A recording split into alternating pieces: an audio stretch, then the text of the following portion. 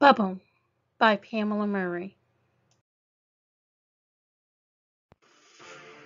I am not a terrorist, yet I have been snatched from the comfort of my life and am running as fast as I can. No one ever said life was fair or easy, but this is too much.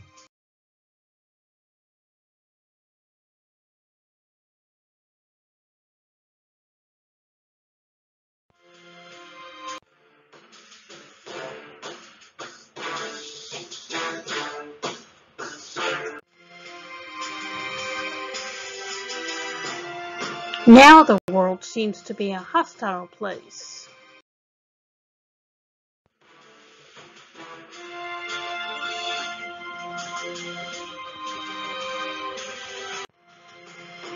That's me, a middle-aged woman who works and lives in Seattle, Washington. A normal, sensible human being.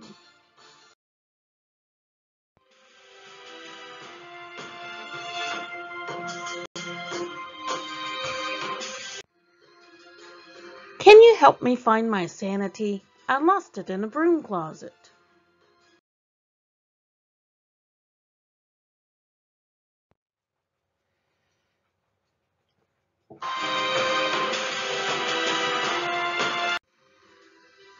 If I were at home,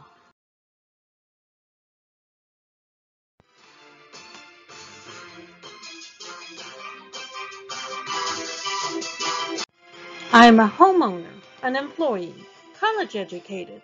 I'm a devout Methodist. I have pets. Yet here I sit, accused of awful crimes.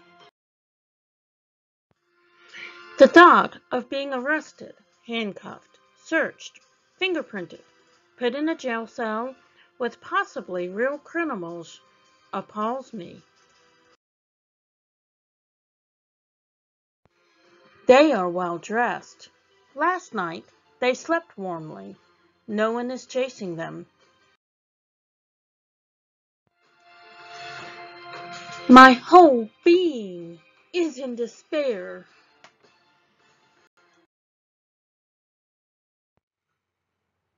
I find it calming to crochet.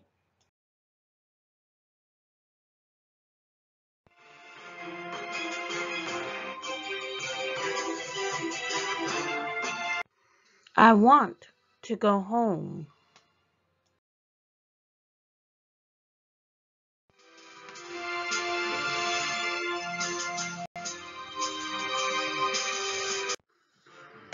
The world takes shape, offering vivid colors and clear lines.